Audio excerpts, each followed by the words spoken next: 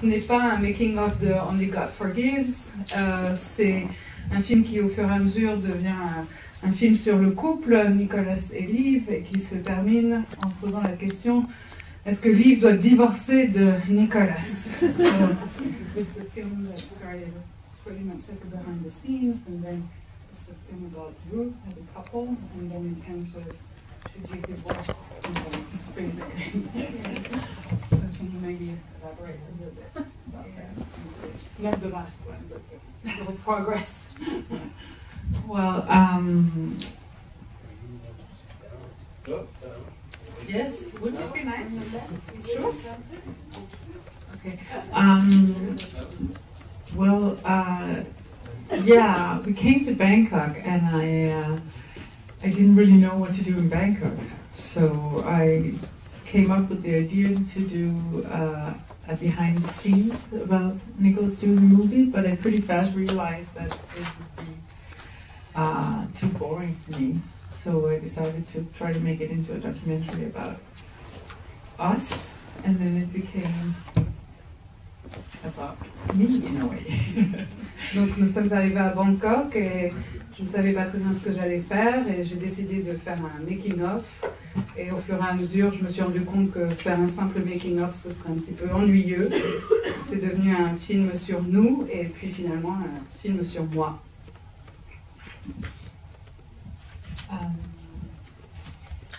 So when did you make that decision over the course of shooting the film, or is that something that appeared to you in the editing room? Est-ce que c'est quelque chose qu'il a décidé consciemment pendant le tournage du film, ou est-ce que c'est quelque chose qui lui a apparu sur la table de montage? I had an idea of what direction that I wanted to go in. I knew that I didn't want to do a movie with just interviews, which I think normally when you do a portrait, it's just a lot of interviews where people could sit and praise Nicolas for being an amazing, fantastic director, which you are, no offense, but I thought it would be more interesting if I could go deeper, and I had that advantage because I'm his wife. So I made a lot of interviews with myself that I didn't use in the movie, so I sort of knew along the way that I would like to do it more personal. But it wasn't until I was in the editing room that we found the exact story of the film.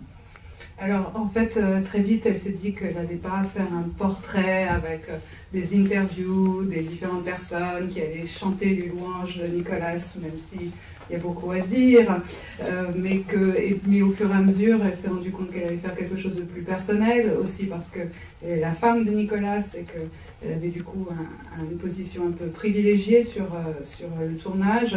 Par contre, elle a fait des interviews d'elle-même, que finalement elle n'a pas gardé au montage, mais le fait que ce soit effectivement un film qui parle au fur et à mesure d'elle, c'est quelque chose qui est vraiment apparu en salle de montage. On va faire un petit intermède rapide ce soir, on va monter les décors. Et comme ça, ils sont à votre disposition pour 1 heure. Voilà, profitez. Merci. Il y a un micro à vous faire passer.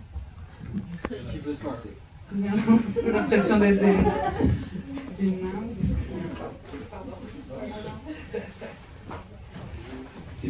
Des questions dans la salle peut-être? Oui. Alors déjà, merci pour le documentaire et pour leur présence. J'aimerais savoir pourquoi avoir sorti le documentaire aussi longtemps après la sortie du film Only God Forgives.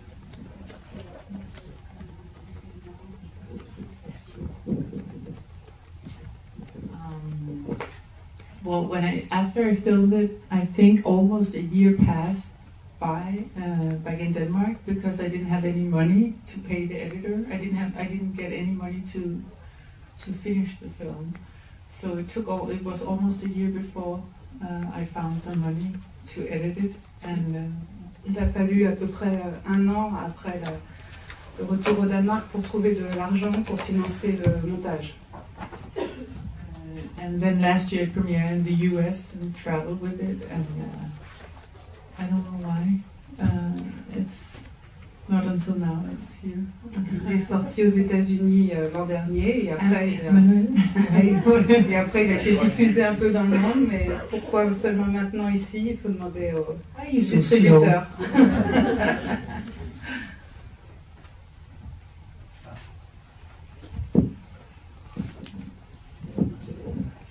Nicolas, I have a question for you.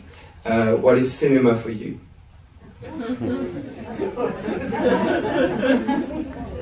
Really? Yeah. I know that you do movies that we want to watch and not the story. You put the story background in.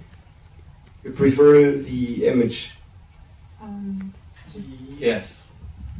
Je vais juste traduire la question.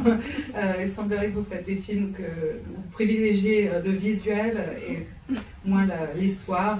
Réponse Nicolas est oui. Thanks.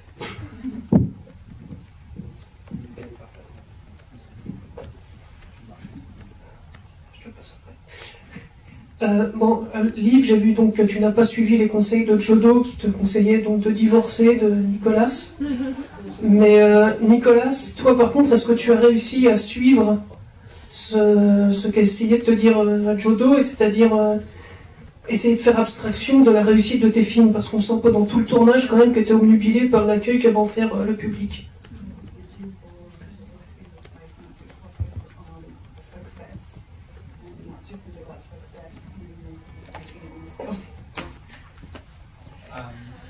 Well, I think that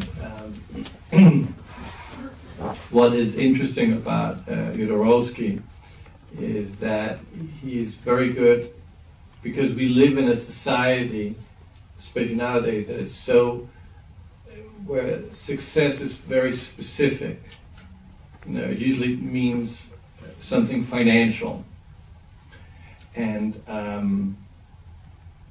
it's what's good about him is when I get too obsessed with, you know, the result, because I need to make another one afterwards. He's able to always tell me, well, don't think so much about the money. Just go with what you feel is right. And I've used him a lot over the years. Ce qui est intéressant avec Jodorowsky, c'est que dans un monde aujourd'hui où succès veut dire assez souvent succès financier, dès que je commence à penser au succès financier, parce qu'il faut qu'un film rapporte de l'argent pour pouvoir en faire un suivant, il me rappelle toujours de se concentrer sur ce qu'on aime, ce qu'on veut vraiment faire. Et ça, c'est assez propre à Jodorowsky dans le monde actuel. Like on the recent film I just did, The Neon Demon, I had a tarot reading every weekend as I was making the film. Pendant le tournage de Neon Demon que je viens de terminer, il m'a lu le tarot tous les week-ends. So I'm very interested. He calls me his spiritual son, so we have a very strong connection. Nous avons une relation très très proche. Il m'appelle son fils spirituel. I'm happy my wife didn't divorce me when he told me to do so. Mais je suis content que ma femme n'ait pas divorcé de moi quand il lui a dit de le faire. We needed some couples therapy, and then it was sorted out. Nous avions besoin d'une thérapie de couple pour régler tout ça. Bonjour. Je voulais savoir quels étaient vos projets, Liv. Est-ce que vous continuez à... Est-ce que vous avez filmé sur le dernier tournage de Nicolas, ou vous avez d'autres projets et je voulais savoir si vos meilleurs souvenirs aussi, tous les deux, à Bangkok. Quels ont été vos meilleurs souvenirs?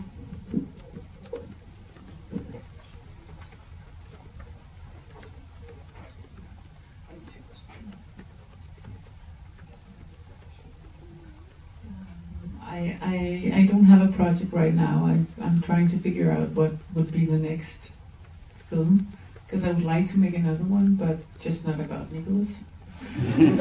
Je n'ai pas de projet pour l'instant. Je suis en train de réfléchir à ce que je voudrais faire après. Je voudrais vraiment faire un autre film, mais pas sur Nicolas. And memories about Bangkok. I'm Gosling seeing you naked. Ryan Gosling t'a vu nu. Yeah. I didn't like being in Bangkok, so I don't really. J'ai pas tellement aimé mon séjour à Bangkok. Vivre à Bangkok. So I don't really have any great memories. Je n'ai pas de très très bons souvenirs. Moi j'ai une question sur le titre. Je pense que vous posez tous la question. Est-ce que...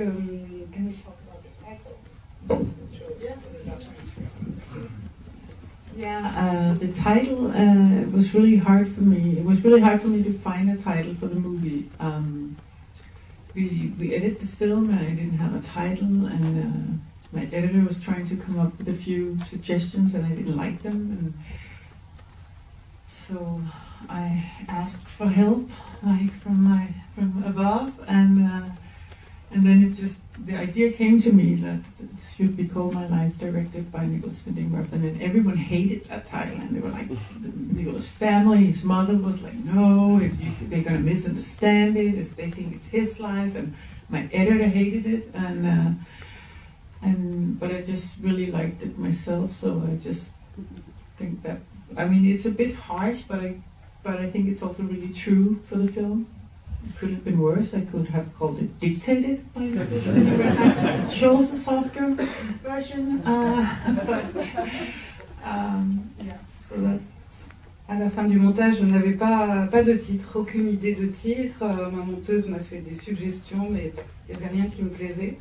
Alors au bout d'un moment, je m'en suis remise à la volonté divine, au ciel. Et j'ai trouvé ce titre que je trouvais vraiment très bon, et tout le monde l'a détesté. Unanimement, tout le monde l'a détesté. La mère de Nicolas, tout le monde l'a détesté.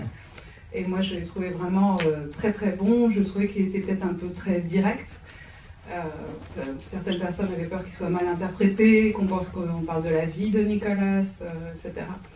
Mais en fait, moi, je considère que c'est vraiment un très bon titre. J'aurais pu faire pire. Hein. J'aurais pu aussi l'appeler Ma vie dirigée, dictée par Nicolas Winding Refn. J'aurais pu faire bien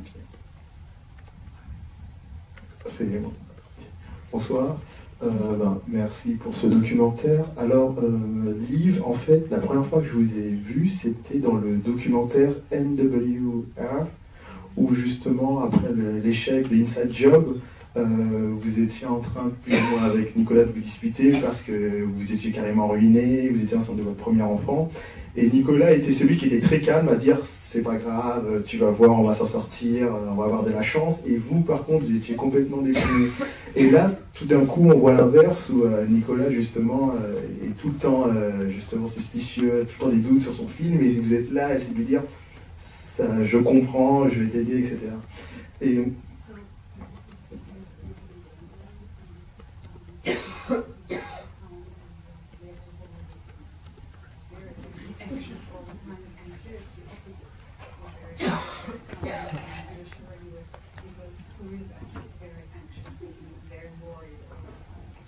donc ma question est là, du moins ma première question là-dessus, c'est est-ce que finalement ces tensions qu'il arrive entre vous, finalement vous servent soit pour votre création à lui ou à vous, et la deuxième question, c'est peut-être en connaître un peu plus sur votre parcours, puisque je crois que j'avais compris que vous avez une formation d'actrice, vous étiez une star au Danemark.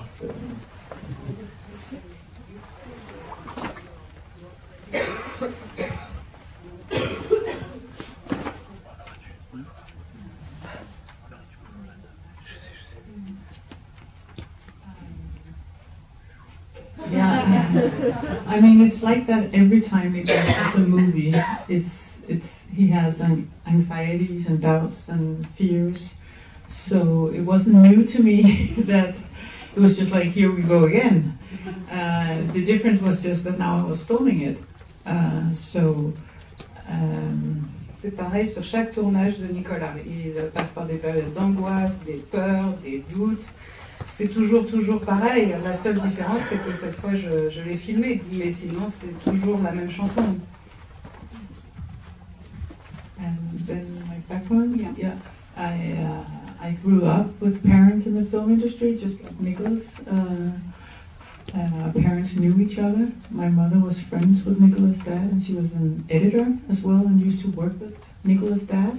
And my father went to film school with Nicolas' mom in the same class. So our parents knew each other before we were born, but we never met. I think maybe we met once when we were like 8 years old or something. We can't remember. Mes parents sont dans le cinéma, comme les parents de Nicolas. Ma mère était monteuse et a travaillé avec le père de Nicolas. Et nos parents se connaissaient même avant nos naissances respectives. On s'est peut-être croisés une fois quand on avait 8 ans. Mais sinon, ça... And then I was an actress for 10 years. I was in one of Nicolas' movies, the second movie called Leader with Mads Mikkelsen.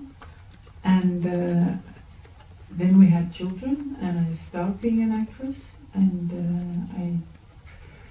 I took like a therapist education with channeling and healing. So I'm a little bit like Jodorowsky. I like do films, but I also do spiritual advice.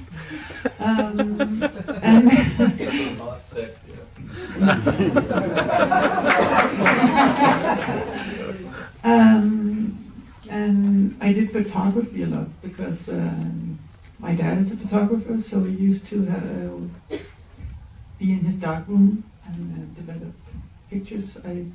So I like photography. I used to work for magazines with still photography. But it's my first film, like I didn't do film before, just acting and photography.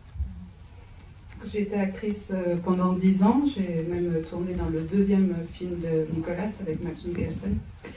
Et après, on a eu des enfants. J'ai arrêté de jouer. Et puis, j'ai fait une formation en psycho, etc. Je suis très intéressée par tout ce qui est le monde un peu occulte. Alors, comme Jodorowsky, mais plus sexy que Jodorowsky, comme dit Nicolas. Et par ailleurs, j'ai fait beaucoup de photographie. Mon père est photographe. J'ai passé beaucoup de temps dans la chambre noire. Donc, la photographie est quelque chose d'important. J'ai aussi travaillé du coup pour des magazines. Et puis, bien, c'est mon premier film en tant que réalisatrice. So when Jodorowsky is not available, he has to depend on my choices. Hello. I have two questions, one to Liv and one to Nicolas. So first, Liv, what do you feel Nicolas wants from you? Because at the beginning of the movie, Jodorowsky asks you, what do you want from him? So actually my question is, what do you feel he wants from you? And my second question would be to Nicolas, you're just getting more entirely with me. But it's kind of the same question. What do you want from Liv with this movie? Is this something that you wanted for her to direct this movie? Au début du film, lors de la lecture des tarots avec Jodorowsky, Jodorowsky demande à Liv qu'est-ce que tu veux de lui. Donc la question est de savoir ce qu'elle veut de Nicolas, n'est-ce pas? Ah, ce que Nicolas, ce que vous, what you think Nicolas wants from you. Donc ce que Liv pense que Nicolas attend d'elle. Et même question pour Nicolas, dans notre sens. Aha. What do I think he wants from me? Mm-hmm. I don't know. But it's a hard question, but I think that he realized that he's very dependent on me and he needs me. So I think our relationship is like, since Bangkok, there's been a lot of changes because of that couples therapy after Bangkok, I guess. But it's a lot more like a teamwork now. We have to decide where we go next and where do we want to live and where do we do the next film. And because previous I stayed back in Denmark when he did movies and it was just hard on us for our relationship. So now we're coming with him every time he's filming. But also previously we didn't have a choice because we didn't have any money. So he had to leave 6 months for England or Scotland or wherever he was going. But now we have a choice. So it's a collaboration in a way, and I think you're much more aware of that otherwise it wouldn't work anymore, because it's then I had to follow your Rosa's advice. We all know. Good for him. Donc je crois qu'il réalise qu'il a besoin de moi, qu'il s'appuie beaucoup sur moi, et depuis Bangkok, beaucoup de choses ont changé, et puis depuis aussi la thérapie de couple après Bangkok. Depuis, nous fonctionnons beaucoup plus en équipe. Au début, bon, on n'avait pas trop le choix pour des raisons financières. Ils partaient pendant des mois pour aller tourner ailleurs, et nous, on restait au Danemark. Mais aujourd'hui, on a un peu plus le choix, donc on décide ensemble dans quel pays on vit, où va se tourner le prochain film, et on fonctionne beaucoup plus en équipe. Et je crois aussi qu'il s'est rendu compte de tout ça depuis l'expérience à Bangkok. This is so rare, like Nicolas is the eye candy. C'est très rare, Nicolas est un peu le beau mec à côté de moi, pas le sujet principal de la conversation. Hi, thanks for being here tonight. So I had one question, because I could not help but thinking of movies such as Heart of Darkness, obviously, which you've probably been told about before. So you're not the first woman director to shoot a movie about their husband shooting a movie. How did you feel about that? Did you have that in mind while shooting the movie? Vous n'êtes pas la première femme de réalisateur à réaliser un film sur le film que son mari est en train de réaliser. On pense bien sûr à Heart of Darkness, sur le tournage de Coppola. Est-ce que c'est quelque chose auquel vous avez pensé? When I first began, I didn't think about it, but then everyone told me to go watch Heart of Darkness. Au début, je n'y ai pas pensé, et puis tout le monde m'a dit de voir de regarder Heart of Darkness. So I watched it while I was filming, and it's not that I don't like it, but I just knew that I wouldn't do it that way, because I think Heart of Darkness is very much like a behind-the-scenes film. It's not so much about them. It's so I wasn't intimidated by it in any way, even though it's a good film. So I liked it, but I just knew I wanted to do something different. Alors j'ai fini par le regarder sur le tournage, et c'est pas du tout que j'ai pas aimé, au contraire, mais c'est vraiment un making-of. C'est pas un film sur la relation entre le mari et la femme. Donc j'étais pas complètement intimidée par ce film, parce que ce n'est pas ce que moi je voulais faire.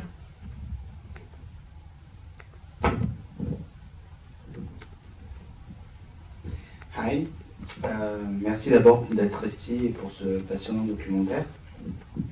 Je voudrais savoir comment vous avez ressenti le fait de filmer Nicolas, parce que finalement, quand on voit le film, plus il doute, plus il est angoissé, finalement plus il est mal, et plus ça sert votre documentaire, et plus ça le rend très intéressant.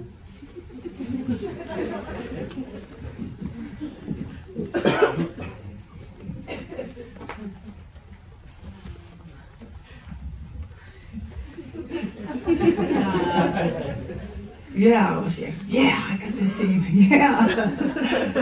No, I mean, it's at the same time, it's really hard to be with Nicolas when he does a movie, because it's like, C'est vraiment difficile d'être avec Nicolas pendant un de ses tournages.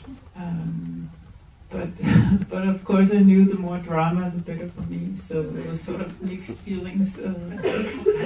Oui, je savais aussi que plus il y avait de drame, mieux c'était pour moi, donc j'avais des sentiments un peu mélangés, un peu contraires.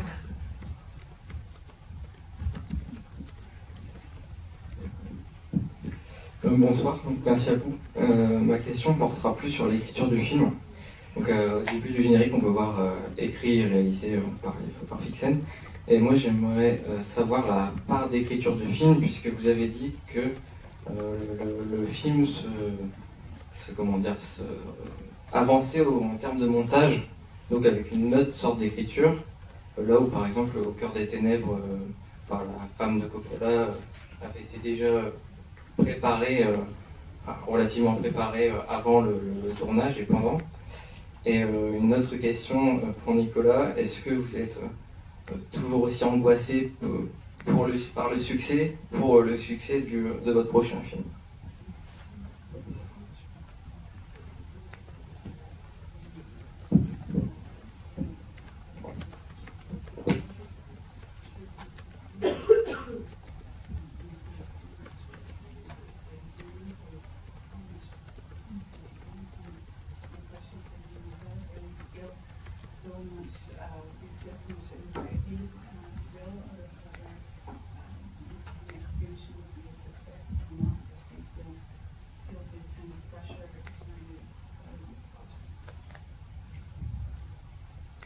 I didn't write anything down. I just started filming, and that's why I had so much material when I started to go through it. It took me 3 months just to look through all the material together with the editor.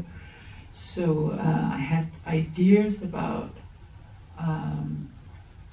what I would like, but I didn't have the total story. So we did that in the editing room. There was no writing. Je n'avais rien écrit avant de commencer à tourner. C'est pour ça que je me suis retrouvée avec autant d'heures de rush. Il a fallu 3 mois pour dérocher avant de commencer le montage. Mais rien n'avait été écrit avant de rentrer vraiment en montage. Bon.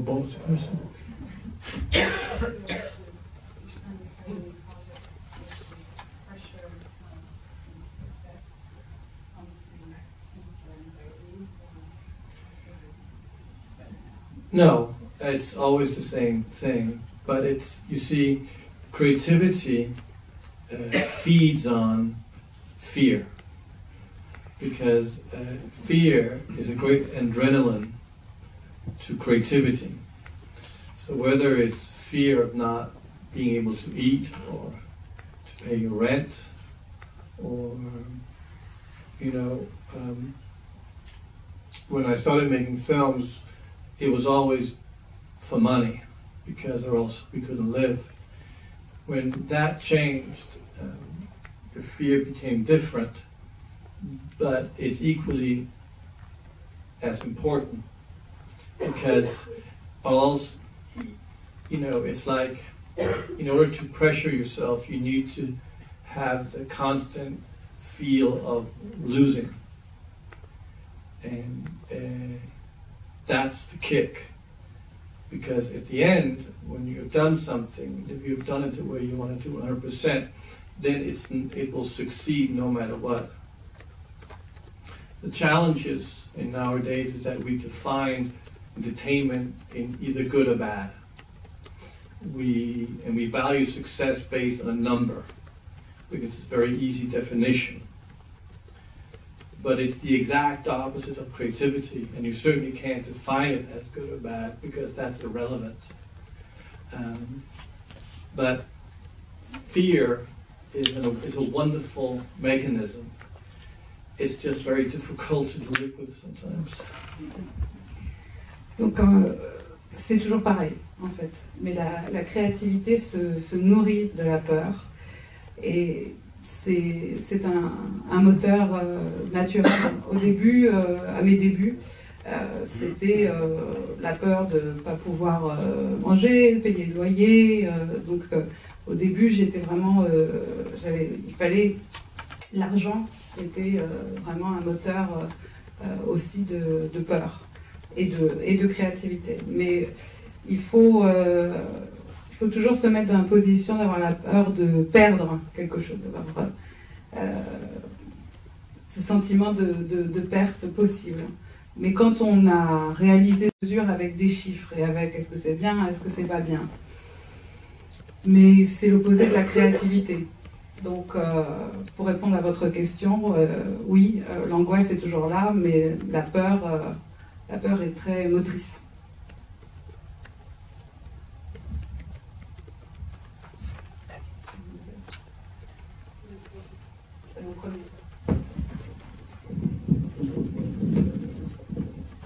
First of all, thanks for the documentary. And I was wondering, did you face any censorship on the picture that you showed us? Or did Nicolas have his word to say on the things that you showed? Est-ce que certaines personnes ont mis leur veto Ou est-ce que Nicolas a dit quoi que ce soit quand il a vu le film? I had nothing to say. Il n'a pas eu mon mot à dire. No, I mean, he didn't interfere in the editing or anything. We showed it to him when it was like finished. He came to like approve the final and if there was anything. I was like, this is the movie, deal with it. But of course, I need to have approval from Ryan Gosling and Kristen Scott Thomas, but they were really kind to let me use what I chose. Donc en fait, Nicolas n'a absolument pas interféré à quelque moment que ce soit. Et on lui a montré quand le film était entièrement terminé. Bien sûr, il fallait l'accord de Kristen Scott Thomas et de Ryan Gosling, mais ils ont été très gentils et ont laissé faire. Est-ce qu'il y a d'autres questions?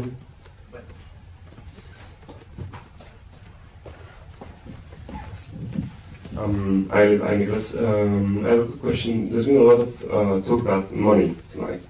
From what Nicolas said about having to work for money at the beginning and making movies to get money, to what you said about being an editor with the documentary or the scene in the film where we see Nicolas and Ryan Gosling going out in Thailand for a premiere to get more money for the movie. Considering the names that you are, both of you, is it still today tough to get the funding to bring your creativity to life, both of you? And do you feel that your creativity is impaired by the need to get proper funding or the lack of funding?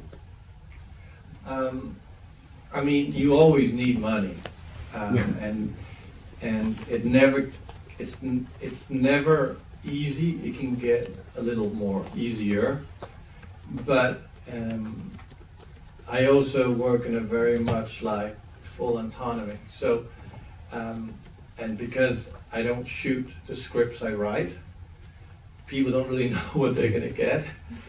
So I try to ask for as little money as possible, because with every dollar comes a responsibility.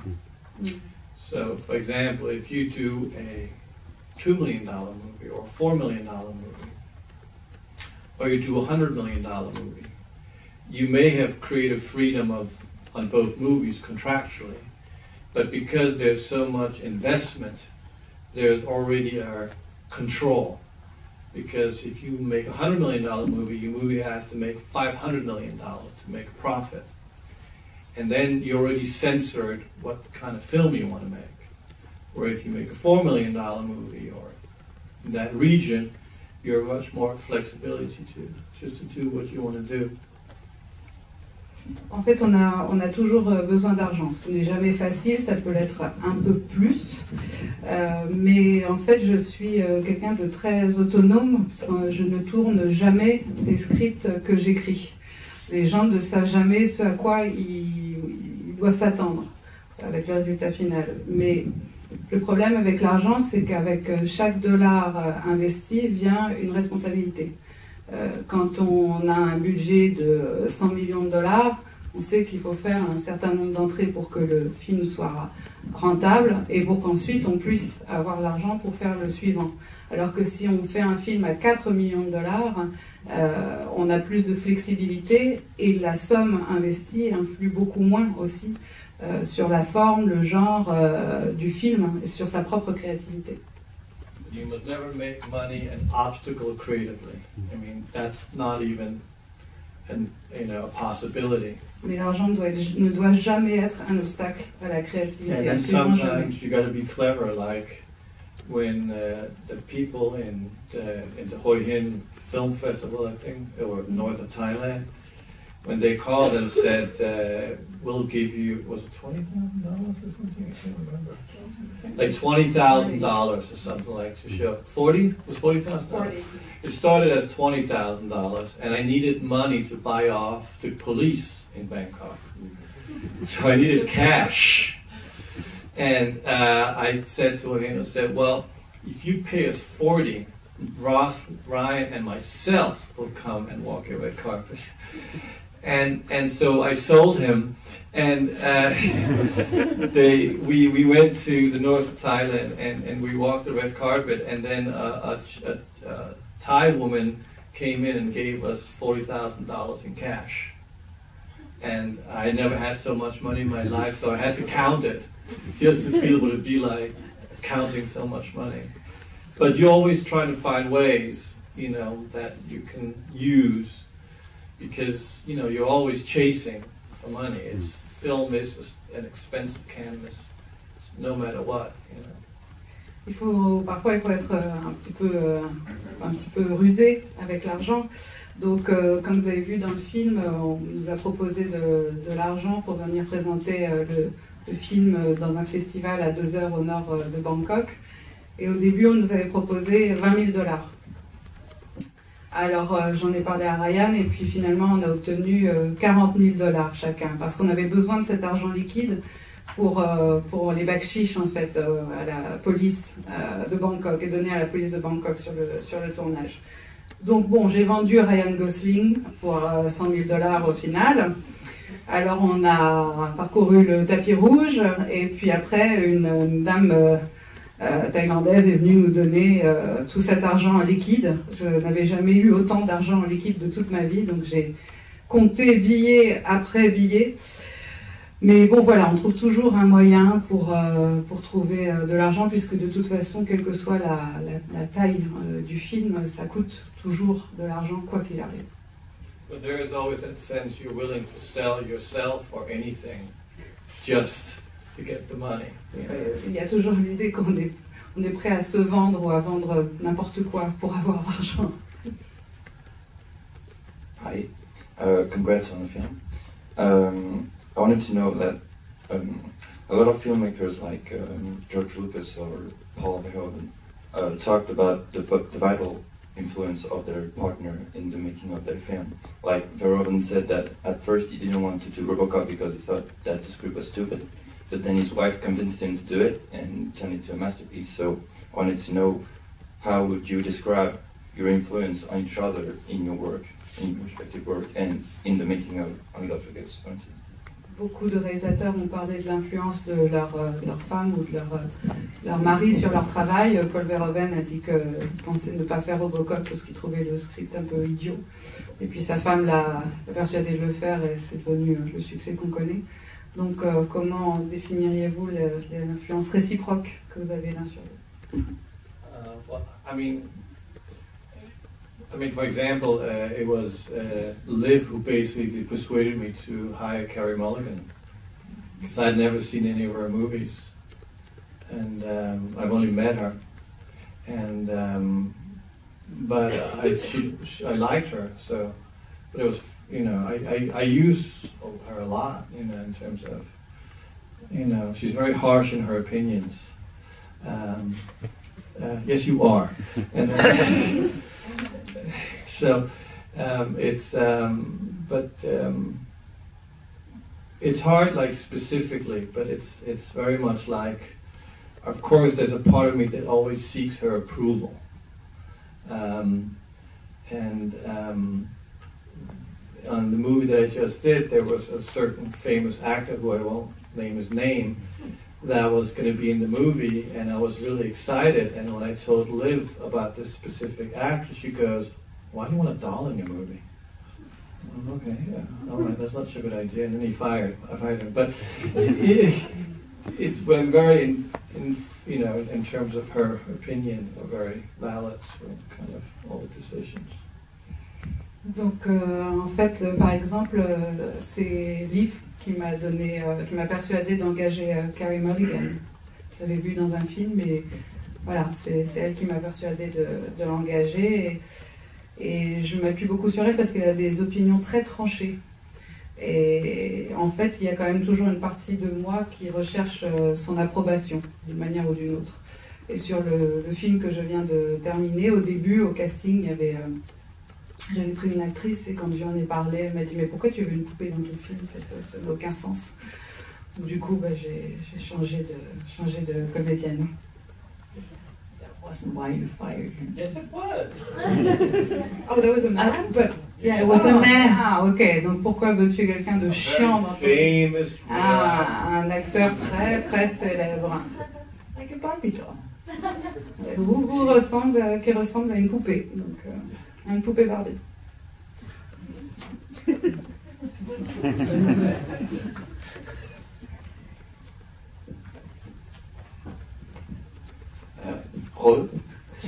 Je voudrais savoir, vous filmez pendant plusieurs mois Nicolas, il y a un coup est déprimé, un coup est très enjoué, très motivé, avec des émotions qui changent.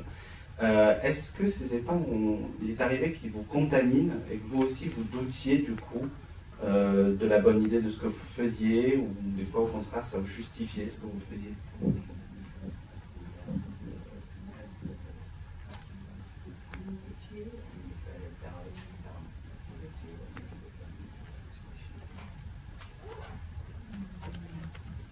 No, I didn't really think about it that way.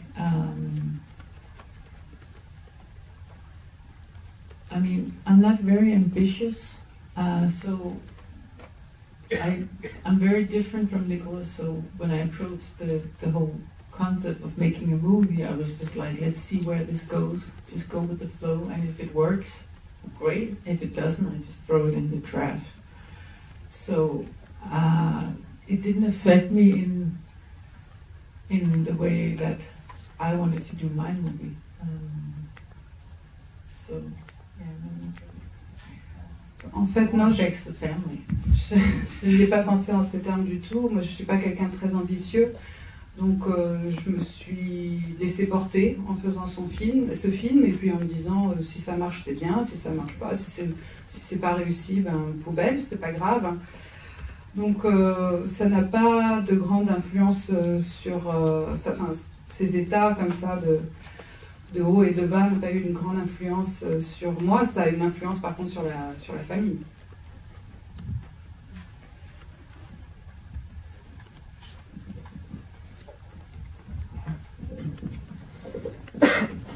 Nicolas, pendant la post-production, on voit que tu dis que tu n'es pas content de ce que tu as fait à Bangkok. Je voulais savoir si avec le recul, tu continuais à penser que Only God Forgives, tu n'as pas fait le film que tu voulais, ou alors est-ce que c'est encore une étape par laquelle tu passes tout le temps, et tous tes films, tu considères à chaque fois que tu n'es pas allé jusqu'au bout, enfin qu'ils auraient tous pu être mieux que ce que tu as fait au final, quoi.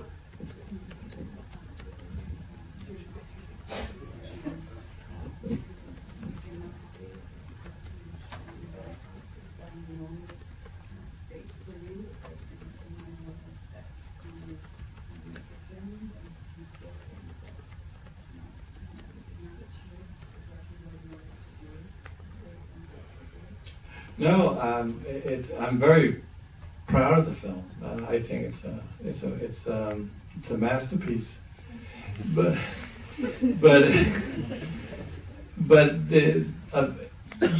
you kind of go through a process creatively where you start to hate what you do, and because you actually love it, but you hate it because you want to see what it's like looking at it as a failure. Because it forces you to look at it in a different way. And so the ups and downs comes from some days you love it, some days you hate it, but it's a creative mechanism to always look at it as round and never on one direction. You always look at it from various angles as you move along. But no, I thought the film turned out tremendously well. En fait, je suis très fière de ce film. Je pense même que c'est un chef-d'œuvre. Mais en fait, pendant la réalisation d'un film complète, on passe par différentes étapes, et notamment une où on déteste le film. Et c'est important de le regarder aussi depuis ce point de vue-là, pour pouvoir ne pas regarder le film seulement dans une seule direction. Regarder le film en tournant autour et en le regardant sous différents aspects pour qu'il soit au final réussi et qu'on l'ait bien appréhendé sous toutes ses formes. Mais au final, je suis très content du film. But I think it's an interesting what should we call it? You know, it's interesting. Variation when you do something creatively is to to suddenly spend a lot of time hating it and then trying to fall in love with it again. Because that creates a constant evolution creatively as it moves along, whatever it works towards. And I shoot my films in chronologically order, so there's a constant movement, because I don't really know how it's going to turn out. So that means that some days I love it, some days I hate it, but I know I love it, even though I hate it. It's like being married. And so you don't really have a lot of options, but it's in a way to constantly creative. Whenever you feel satisfied, you have to find a way to feel dissatisfied, to be able to look at it in another way, to see what potentially it could evolve into. It's not easy living with him. En fait, il y a une variation dans la créativité qui est très intéressante. You're not too easy. C'est que ce qui est intéressant, c'est de passer beaucoup de temps à détester ce qu'on est en train de faire et soudain retomber amoureux du film qu'on est en train de faire. Et en plus, comme je tourne les films de manière chronologique, tous les jours sont différents. Il y a des jours où on est satisfait, des jours où on n'est pas satisfait. Et au moment où on est satisfait, il se trouve trouver un moyen de ne pas être satisfait avec ce qu'on a fait, pour pouvoir toujours trouver des différents angles, toujours voir les choses différemment pour que le processus avance et que le film évolue vraiment. C'est comme un mariage. Il y a des moments où ça marche, des moments où ça marche pas. Il faut toujours faire en sorte que ça avance.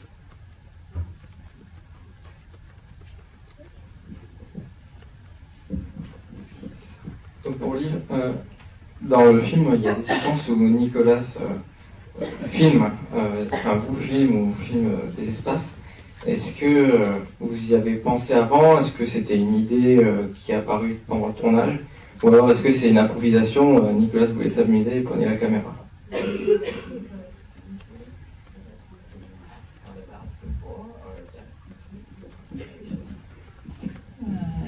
That was complete improvisation, and I actually forgot about that scene. It was my editor who found it. One day I wasn't in the editor, and she said, "I found this scene. You need to use this scene." I was like, "Oh no, not me."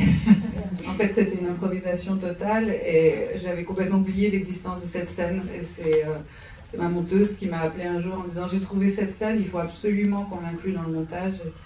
J'étais un peu moins chaude, mais finalement oui. It's probably me reacting because I was so annoyed with her.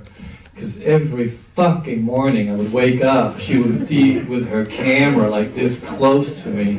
Like, hi, how are you? Hi, how are you? C'était une réaction de ma part. How's last night? tous les matins, tous les putains de matins, je me réveillais avec sa caméra qui était à ça de moi en disant alors, comment ça va et comment ça s'est passé hier?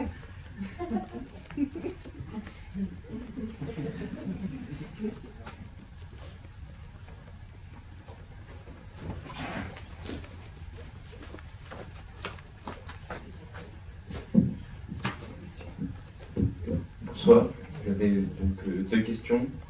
Donc, je voulais savoir si vous, Liv, sur la façon dont vous avez filmé, est-ce que Nicolas vous a donné beaucoup de conseils, comme on peut le voir sur la scène du début?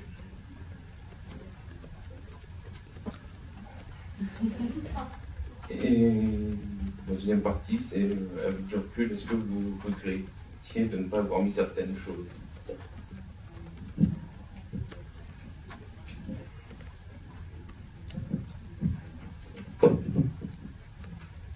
Well, I can start with the first one. Yes. Because the first day that you had the camera, and I was like, go over there, shoot over that. She goes, shut the fuck up. Le premier jour, quand elle a pris la caméra, je lui ai dit, installe-toi là, tourne depuis ici, etc. Elle m'a dit, tu la fermes.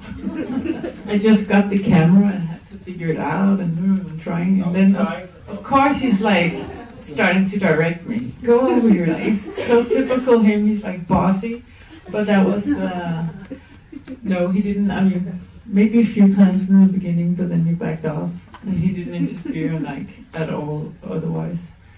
Le premier jour, quand j'ai eu la caméra et j'essayais un peu de maîtriser. Il me disait mets-toi là, filme là, etc. Il essayait de me diriger, mais très vite il a complètement arrêté d'interférer, vraiment très très rapidement. And about the material that I read, no, not really. I mean, there was a lot of scenes with Nicolas and Ryan that was really, really funny. So, like Ryan making fun of Nicolas and stuff like that. There was so many scenes, but it was just to balance it, that it wouldn't be too much. So you have to like kill your darlings, I guess. Et sur les scènes que peut-être je regrette de ne pas avoir inclus, il y avait des scènes assez drôles entre Ryan Gosling et Nicolas, notamment Ryan se moquant de Nicolas, mais ça aurait été un peu trop déséquilibré. Donc, bon, au bout d'un moment, on est obligé de tuer ses idoles. Je sens qu'on n'attend que pour 2 dernières questions. Last 2 questions. Ryan Gosling.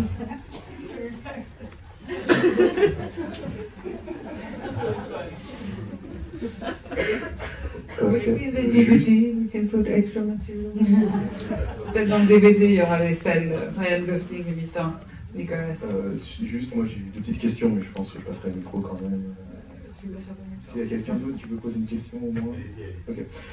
Alors la question c'est que j'ai cru comprendre qu'à Bangkok, vous avez fait venir un chaman pour exorciser la chambre d'une de vos filles, qui aurait été quelque chose plus ou moins qu'on aurait pu voir filmer. Et je voulais savoir dans le livre, qu'est-ce que vous, votre point de vue sur cette question-là, sur le chaman qui serait venu donc, pour exorciser la chambre de votre fille.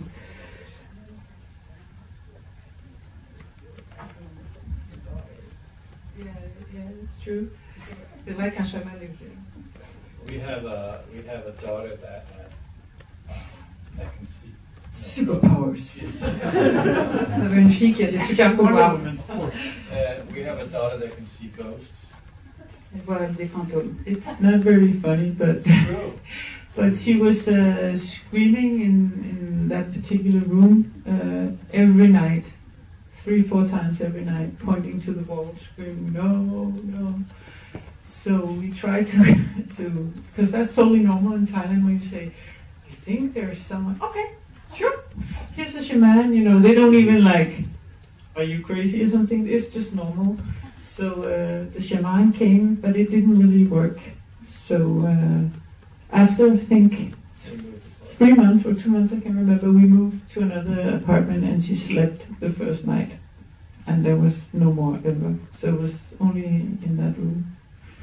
En fait, toutes les nuits, elle hurlait, elle criait en pointant le mur, en disant non, non, non, non, non. Alors, en Thaïlande, c'est tout à fait normal de dire voilà, on voit des fantômes. Et donc, on nous a envoyé un chaman. Et le chaman est venu et bon, ça n'a pas très bien fonctionné. Donc après 3 mois à ce régime-là, on a déménagé, elle a changé de chambre et elle a très bien dormi dès la première nuit. Très bien. Et ma deuxième question, c'était sur la musique. Donc j'ai cru comprendre, Liv, que vous aimiez beaucoup la musique, ça faisait partie de votre vie. Et au final, l'utilisation de la musique faite par Cliff Martinez ressemble beaucoup à la façon où la musique ressort dans les films de Nicolas Winding Refn, notamment Drive, je trouve. Est-ce que vous avez ressenti ça aussi, que finalement, la musique, vous l'avez un peu utilisée de la même façon que votre mari dans votre documentaire? Parce que moi, j'ai l'impression que ça me donne.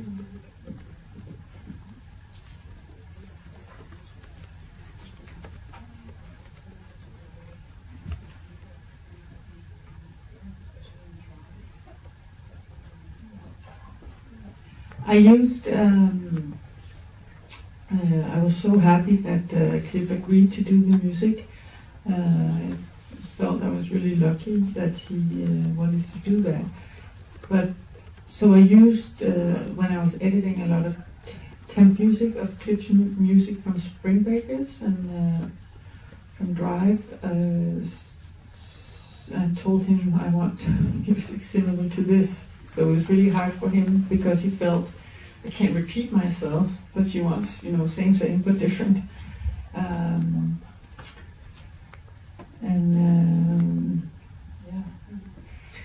J'ai vraiment beaucoup de chance que Cliff Martinez accepte de faire la musique. Et en fait, pendant le montage, j'ai utilisé des musiques temporaires qui étaient des musiques de Cliff Martinez, de Spring Breakers et de Drive.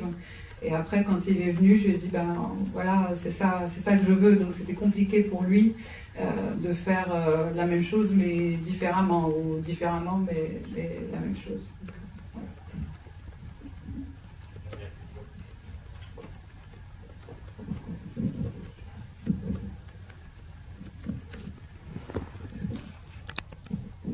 Hi again. So my question is for Nicolas. In the movie, we hear that you wanted this film not to be commercial.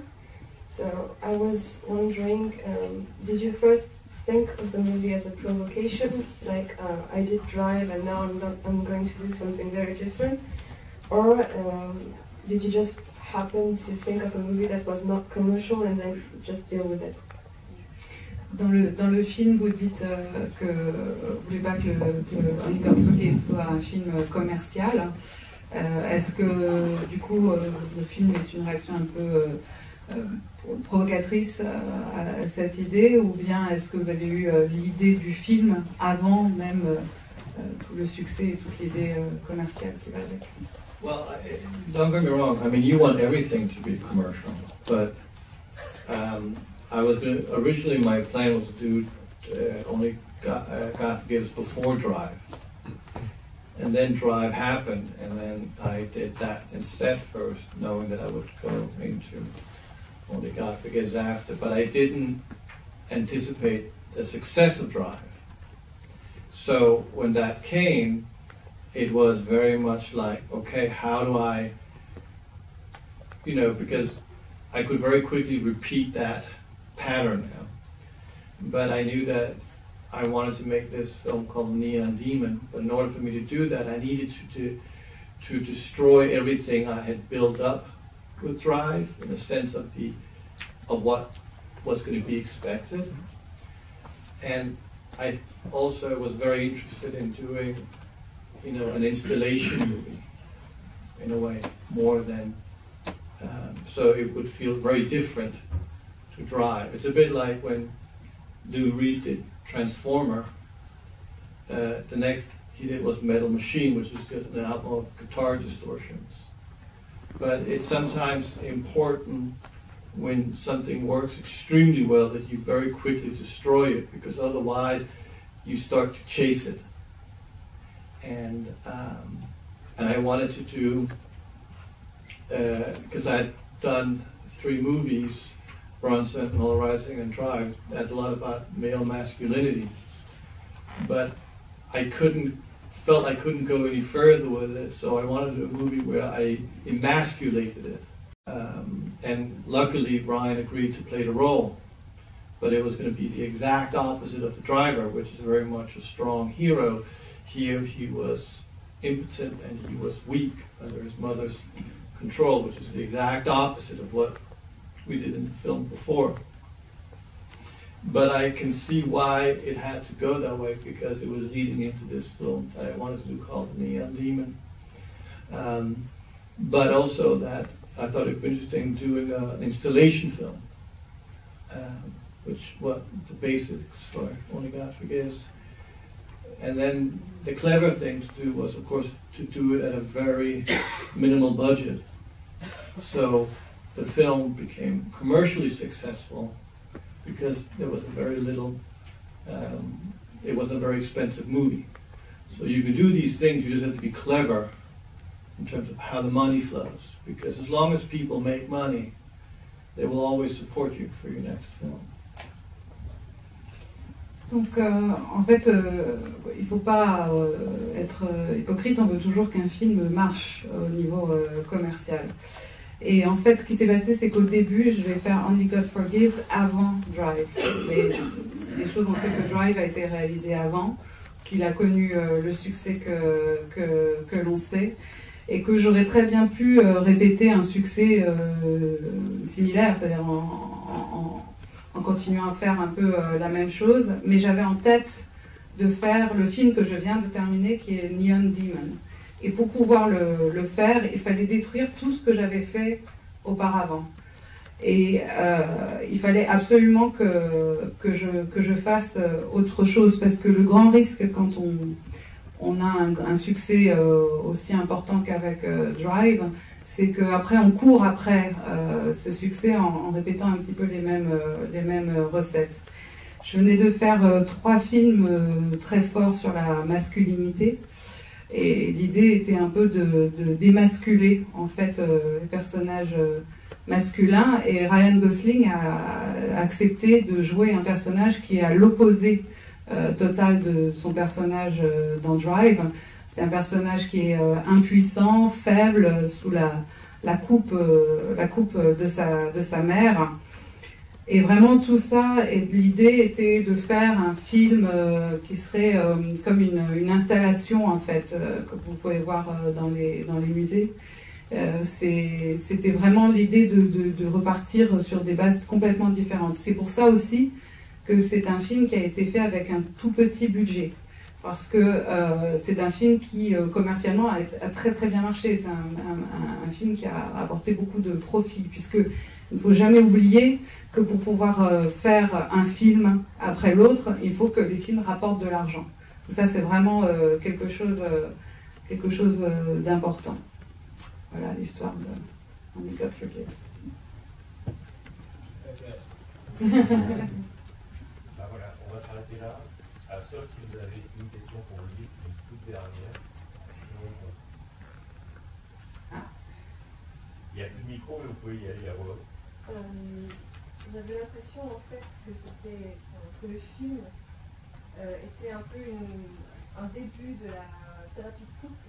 Est-ce que c'était le cas?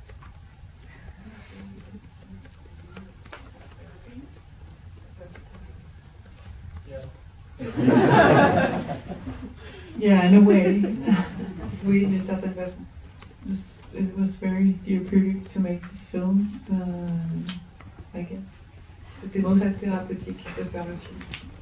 I mean, we've been together 20 years, so, and she's the only girlfriend I ever had, so I don't know any other women besides her. You can kind of say I came straight out of my mother into her. Ça fait 20 ans qu'on est ensemble. Ça fait 20 ans qu'on est ensemble et c'est la seule petite amie que j'ai eue. Dans un sens, on peut dire que je suis sortie de ma mère pour rentrer dans elle. He had his own apartment. C'est pas vrai, il avait son propre appartement. It was just a setup, or? Ça a été un piège, c'était juste, tout était faux. But for me at least, I mean, I'm certainly very dependent on Liv, and I think that it took many years to me to realize that it would, you know, I would not be able to function without her in many ways. So, and I think that after the movie, we spent a long time in therapy discussing how we would survive the next, 40 years. Right? Yeah. Oh, okay, just to make sure. So it's I guess the film was very therapeutic for both of us because, in a way, our lives collided in the film because it couldn't just be about my life. It had equally to be much about her life, I guess. Right. En fait, je dépends beaucoup de Liv et j'ai mis des années à m'en rendre compte. Et je crois que je ne pourrais pas fonctionner sans elle. Et en thérapie, on a discuté la manière de survivre aux 30 prochaines années. Et le film, en ce sens, a été très thérapeutique parce que soudain, nos deux vies se sont rentrées en collision, se sont vraiment mélangées. Et je me suis rendu compte que ce n'était pas seulement ma vie, mais aussi sa vie qui était très importante. Will you tell your kids later about this story? Which part? Or the making of the movie, how it helped you, the couple? I don't think it's necessary. You have an example of some sort?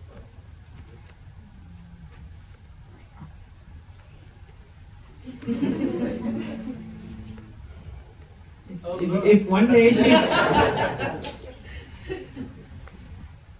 Lola sees this. She's seen the movie, the oldest, but she doesn't really care about that part of it. Yeah. Lola, la plus âgée des deux, a vu le film, mais cet aspect-là des choses ne m'intéresse pas vraiment. Et ben voilà, on va s'arrêter là.